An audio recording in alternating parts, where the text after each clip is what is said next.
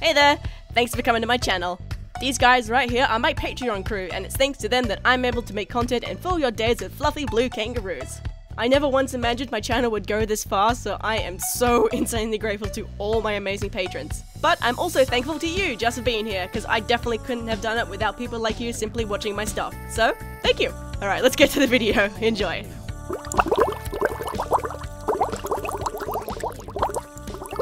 Hello and welcome to my first bottle episode in my brand new recording studio. What do you think of my new digs? We got a new background going on, we got a new chair, and I'll show you the rest of the room later because right now I would like to show you 10 insane fursuits. And by that I mean over the top, ridiculously detailed, really ambitious, just jaw-dropping suits that require a huge amount of skill to pull off.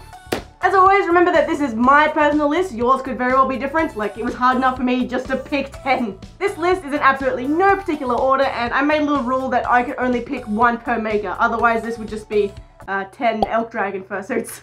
First up on my list, we have the LED Gem Raptor.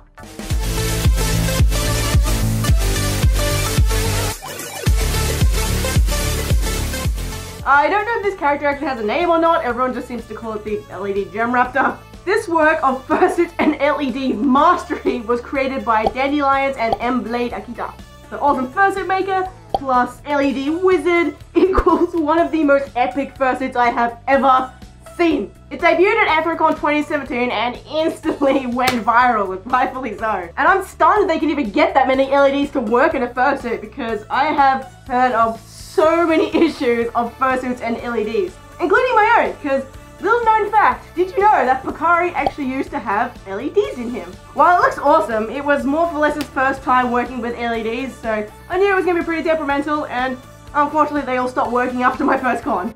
You win some, you lose some. But let's go back to the Gem Raptor. The thing I love the most about this suit are the wings, because you don't see many suits with arm wings in the first place, let alone ones that just pack them with LEDs. This suit is an absolute marvel, and I really hope I get to see it in person one day. Continuing the trend of electronics and suits, you've probably seen this next suit already, but there is no way I couldn't put it on this list. I give you the always epic base.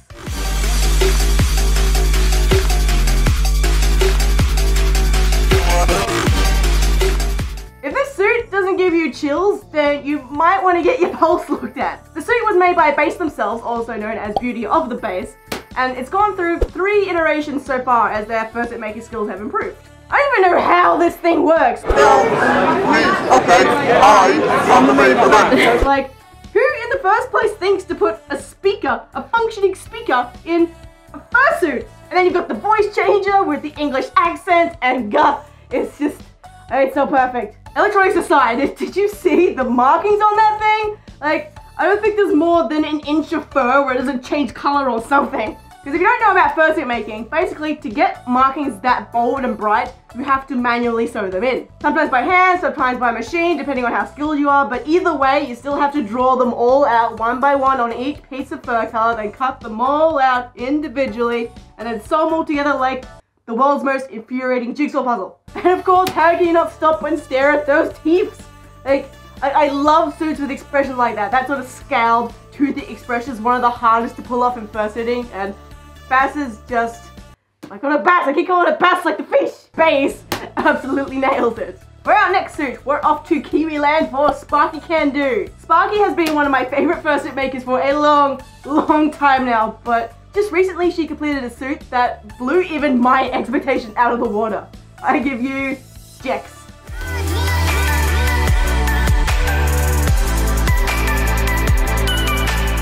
If you've ever played Second Life, you may recognize this species. I've seen people with these as personas before, but never did I ever expect to see one in a fursuit pulled off so well.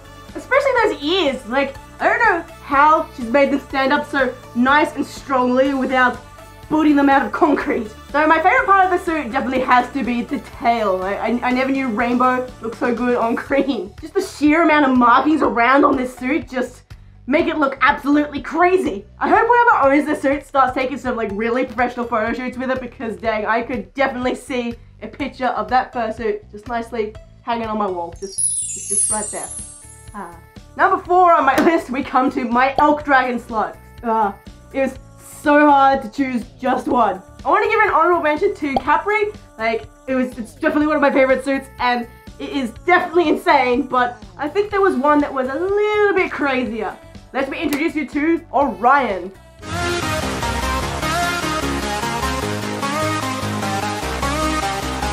Elk dragon skills are really out of this world.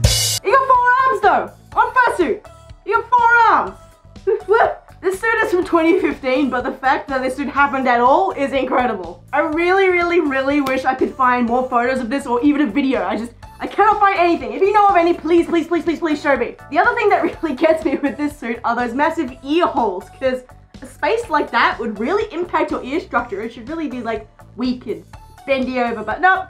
There they are, just standing there, defying gravity, as aliens do. I really hope they made some monster plugs for that.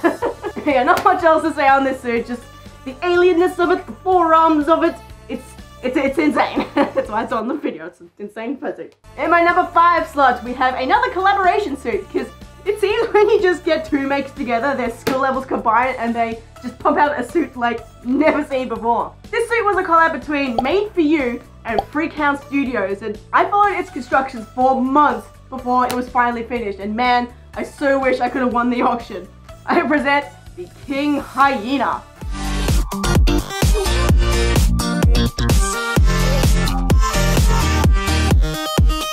Now you see why it took him so long to make. All those markings are sewn in, they're not airbrushed. Every single one had to be traced out, cut out, sewn in together, and put all together like the crazy makers they are. I don't know how they pulled this suit off without any mental breakdown. Blue and brown is one of my favorite color palettes too, and the shades they chose are absolutely beautiful. I don't think I've ever seen a blue like that either. Like, it's almost a turquoise, it's so pretty. Just the whole design in general is really inspiring. Did you see the inside of the ears there? It's like a cracked blue with gold in it. And the credit for the design goes to none other than Barney, one of the all-time greats of character design. So with all this talent behind the suit, there is no way it could have turned out anything but incredible. Next is a suit by Stuffed Panda Studios, whom I also could have used to solely fill this list. Took me a while to pick which one, so in the end I give you Fizzy the Striped Hyena.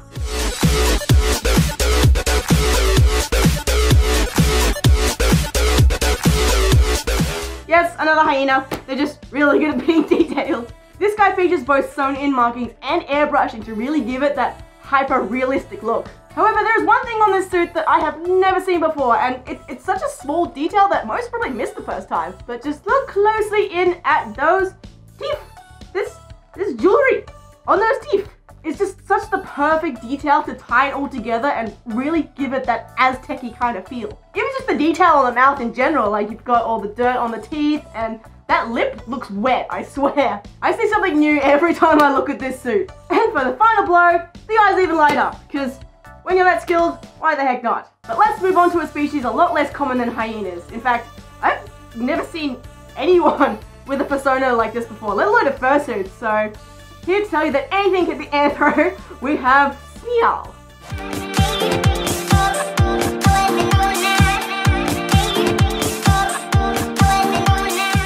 Yep, that's a snail. That is an anthro snail. And it's a snail that is really well done and really cute.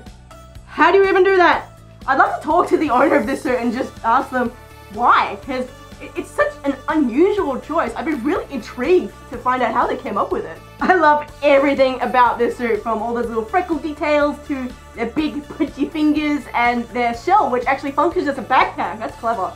It's also one of the few suits that uses a wig instead of fur for hair. Most people use fur because wigs can be a real pain in the butt to work with, and it's really hard to get it to flow and look natural with the rest of the suit. But Snail's hair is absolutely perfect, especially under that little beanie. It's too cute! From what I could find, I believe the suit was made by themselves, but I'm not too sure. So either way, this suit stands out as one of the most unique ones around, and I love it. A suit doesn't have to be an extremely uncommon species to be unique though, no. You can still have a simple design and really stand out, especially if your tail is literally bigger than you are. Say hello to Alec A, the Galactic Saber.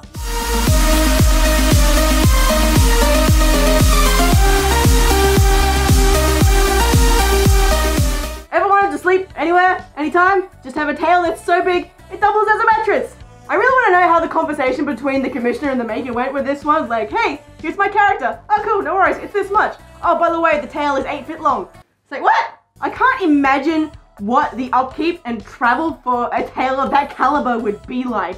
It would be so annoying. Like, this guy gets a get out of brushing free card from me because by the time you finish brushing one section, the last one's gonna be unbrushed already. It's gonna be impossible to keep that brushed. I'd also really like to know how that tail even stays attached. You'd have to sew it with like shipping cables or something, because I don't think even upholstery thread's gonna be strong enough for that. The guy that owns it must have the back muscles of a silverback gorilla by now. So the suit was made by Furtherwind Studio back in 2015, but still stands as my favorite suit of theirs. The owner is Australian too, so I really hope I get to run into him someday. Or if you're wondering how they got that tail through the mail, all you gotta do is unstuff it, vacuum pack it, and then send it off. Because when you vacuum pack it, it's a lot smaller. Like, you'd be surprised how compact things can get when you vacuum seal them. So then he receives it in the mail, opens it up, and then just has to get his own stuffing and restuff it. Pretty simple, actually. Our next crazy fursuit only just recently debuted at Anthrocon and unfortunately got a lot of mixed reactions. I, however, love this suit to pieces, and the amount of detail in it absolutely qualifies it for this video. So prepare to have your mind blown by Rio Lepidotera.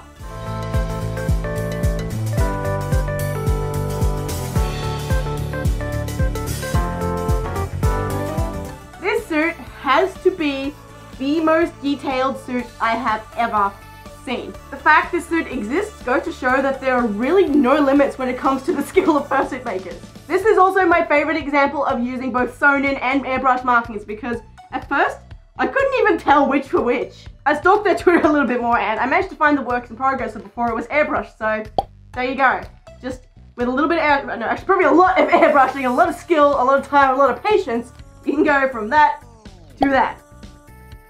It's so cool, so much skill. And let's not forget about that face. Like, it's definitely not your conventional type of fursuit head. I don't know how you'd even breathe in that, but she clearly somehow does. The detail is absolutely spot on to the point where if anthros were real, this is what I think they would look like. Everything about this suit smashes fursuit expectations and runs with them flawlessly. An amazing monument of a fursuit. And lastly, but certainly not leastly, we have a suit that is basically a walking rave. Introducing the dazzling Sparkle Saber.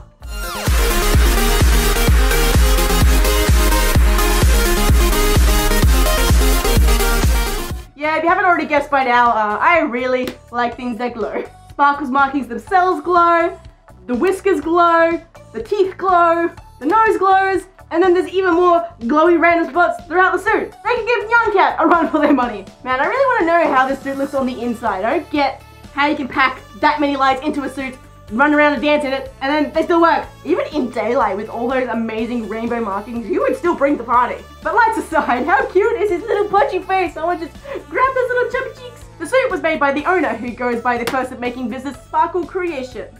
I've been watching this maker for a little while now, and they have improved at an insane rate. Like, I need more words to describe insane, but it's insane. Yeah, it's very obvious to see that they have been working very hard, and I don't reckon it'll be long before they even outdo this. So there you have it, 10 crazy fursuits. Which one was your favorite? Or you probably have a favorite that I didn't even mention. Let me know in the comments. Maybe you've even got your own 10 crazy fursuits. Let me know everything in the comments below. And that's it for another bottle episode. Hope you enjoyed. I'll see you in the next one. Bye!